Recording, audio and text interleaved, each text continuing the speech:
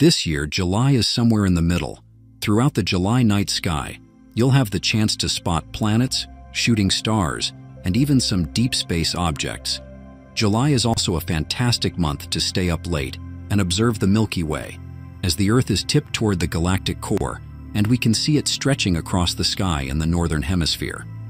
Unfortunately, we are plagued by long days due to the June solstice, but I really can't complain about that, since I love the long daylight of summer.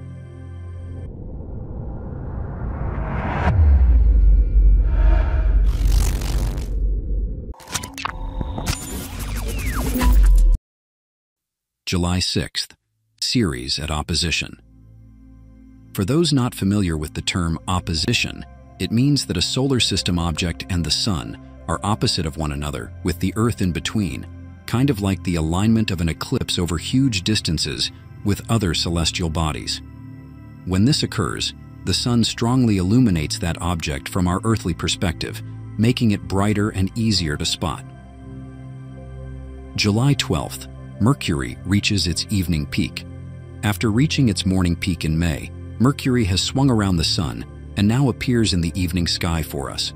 It will reach its highest in the sky around July 12th, just 13 inches above the western horizon. Mercury is truly tiny. I just spotted it for the first time recently, and only my photo above verified that I had actually seen it. Unlike my photo above where the moon guided me to Mercury, you'll want to use bright Venus to lead yourself to Mercury if looking in the mid-July evenings. July 21st, full moon. The moon will reach full phase.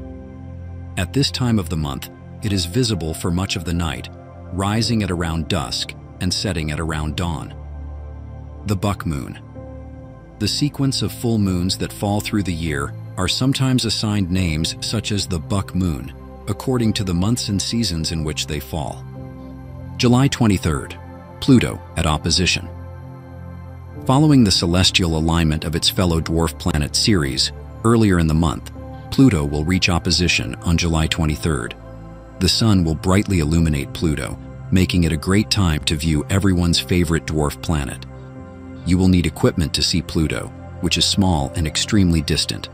Be sure to review my recommended telescopes and binoculars to find something in advance. You'll also probably need a Starfinder app to spot Pluto, which is in the constellation Capricornus.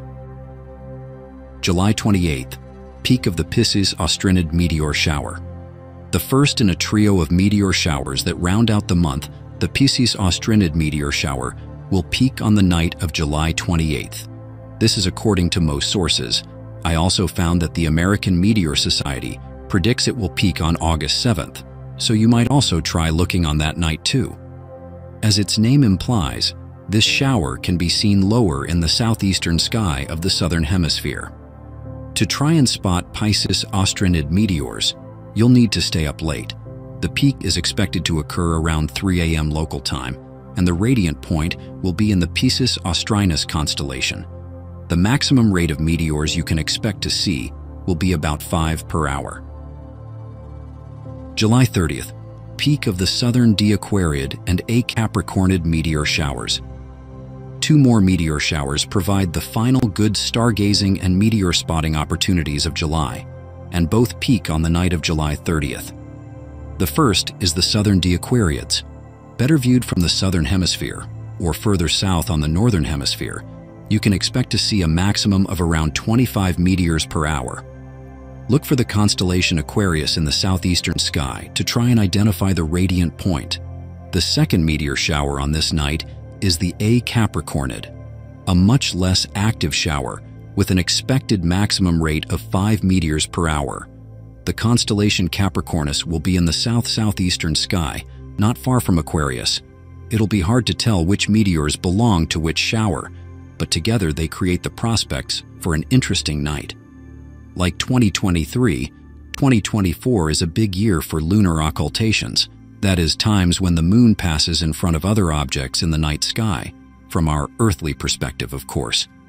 Of course, the moon is always passing in front of stuff, but certain lunar occultations are notable, particularly when it passes in front of another planet in the solar system. There are the close approaches and lunar occultations in July. July 1st, close approach of the Moon and Mars, 3:49 ice apart in Aries. July 15th, close approach of Mars and Uranus, 32.1 arc-minutes apart in Taurus. July 24th, lunar occultation of Saturn, visible in East Africa, India, and Southeast Asia. Otherwise, a close approach of the Moon and Saturn, 20.8 arc-minutes apart in Aquarius. July 25, lunar occultation of Neptune, visible in Oceania. Otherwise, a close approach of the Moon and Neptune, 29.9 arc-minutes apart in Pisces. July 30th, close approach of the Moon and Mars, 4° and 5'4" apart in Taurus, and close approach of the Moon and Jupiter, 5°18" apart in Taurus. As close approaches go, some of these are among the closest of the whole year, so get out and enjoy them if your skies are clear. Do you have questions about these astronomical events in the May night sky? Let me know in the comments below. For space updates, subscribe to Secrets of Space.